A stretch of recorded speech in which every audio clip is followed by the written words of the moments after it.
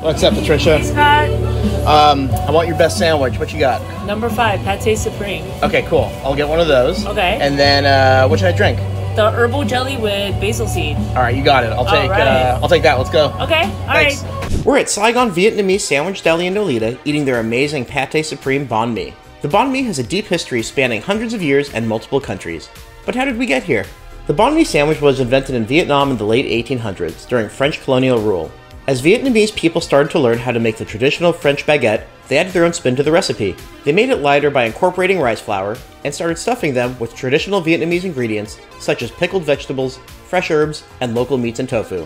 The Banh Mi arrived in New York through immigration after the end of the Vietnam War, and it took off in the city as a cheap and fast way to experience Vietnamese cuisine. Our favorite in the city is at Saigon Vietnamese Sandwich Deli. Saigon starts by toasting a fresh baguette in their oven. They cut it open and stuff it with 3 different types of pate. After the pate is added, they add pickles, herbs, and hot sauce. They cut it open and served it to me with a refreshing grass jelly boba drink. The baguette is crunchy on the outside and soft in the middle. The pate tastes like buttery cold cuts, and the pickles cut through the richness of the meat perfectly.